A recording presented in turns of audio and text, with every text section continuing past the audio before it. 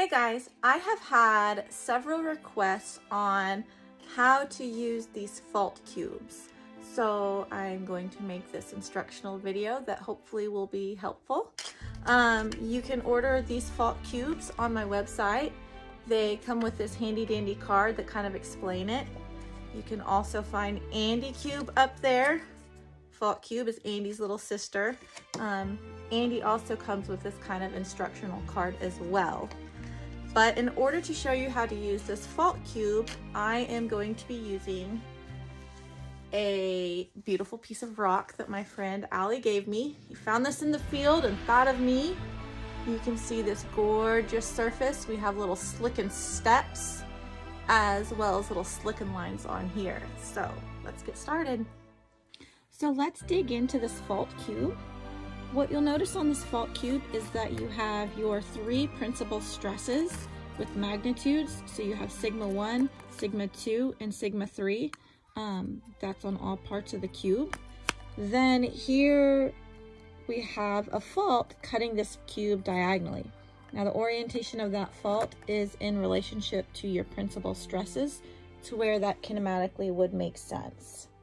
Now if you take a look at this fault surface, you'll notice two features. You'll notice slicken lines and slicken steps. The slicken lines are these things that are parallel to that slip surface, these lines cutting through here. And the steps are these little perpendicular steps. Now if I rub my finger across here, it's smooth in one direction along these steps and rough in the opposite direction. And so because of that, that allows this fault to slip in one direction and it can't slide back. It's just too rough. Those steps are keeping it from sliding back, but it can slide forward.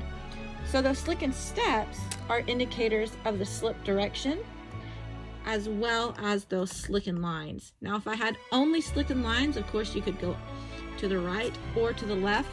But when you have those slicken steps as well, it tells you that this fault surface, the top part, can only go to the right. Now, we see those things in nature as well. You'll notice on this beautiful piece of rock, you can see the slicken lines. Let me hold my phone like this. You see these are going to the right and to the left. And in perpendicular to that, you can see little steps.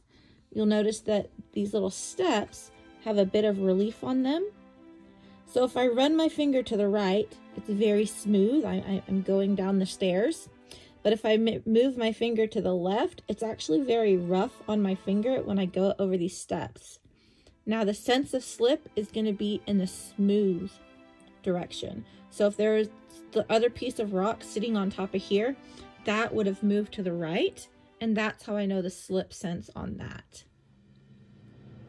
The other thing that I have included on these fault cubes are your little secondary shears.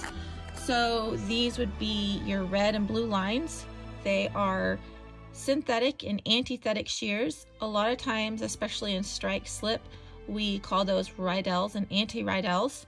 So the reds, those would be your Rydel shears. They have the same slip sense as the master fault. So I have that illustrated on here as well, where you can see the little arrows.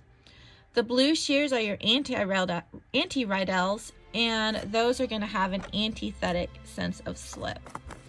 So if this was a strike slip fault, if I step across the fault, this is going to move to the right. So it's a right lateral strike slip fault. The reds are right lateral.